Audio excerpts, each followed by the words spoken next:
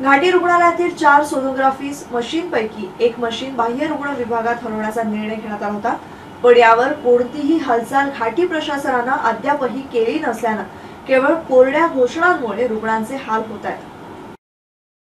घाटीत दररोज शेकडो रुग्ण उपचारासाठी येतात। अनेक आजारांचे निदान करण्यासाठी सोनोग्राफी आवश्यक असल्याने घाटीत दररोज 200 ते 300 रुग्णांवर सोनोग्राफी करण्यात येते। घाटी रुग्णालयामध्ये 4 सोनोग्राफी मशीन्स आहेत। या सर्व मशीन्स सर्जिकल इमारतीमध्ये आहेत। बाह्य रुग्ण विभागातील रुग्णांनाही याच इमारतीमध्ये सोनोग्राफीसाठी पाठवलं जातं। त्यामुळे या विभागात सोनोग्राफीसाठी मोठ्या प्रमाणावर रुग्णांची गर्दी होते। हे कारण लक्षात घेऊन घाटी प्रशासनाने 4 पैकी एक सोनोग्राफी मशीन ओपीडीत हलवण्याचा निर्णय घेतला होता व हे मशीन बसवण्यासाठी जागा निश्चित करण्याचे आदेशही देण्यात आले होते। एआरटीची जागा, 108 ओपीडीची जागा व गायनॅक ओपीडीच्या जागेची पाहणी देखील करण्यात आली होती।